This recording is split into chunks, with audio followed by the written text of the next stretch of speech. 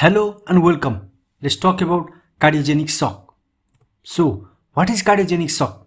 Cardiogenic shock is due to primary failure of the heart to pump blood to the tissues. Causes of cardiogenic shock. These includes myocardial infarction, cardiac dysrhythmias, valvular heart disease, blood myocardial injury, and cardiomyopathy.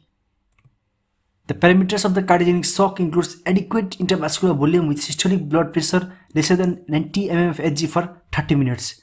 Cardiac index less than 2.2 and the raised pulmonary capillary wedge pressure more than 15 mm of mercury. The features of the cardiogenic shock include features of shock like rapid 3D pulse, low blood pressure, cold clammy skin, rapid shallow breathing, low urinary output, restlessness, mental confusion, and collapsed vein.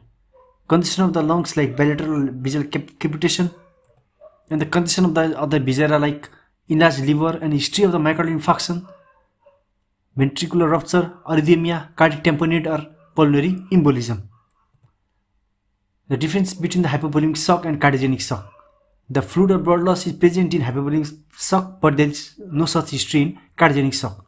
ECG is normal in hypovolemic, but there is evidence of the cardiac abnormality in cardiogenic shock. The central venous pressure is low in hypovolemic shock, while it is raised in cardiogenic shock. End of the topic.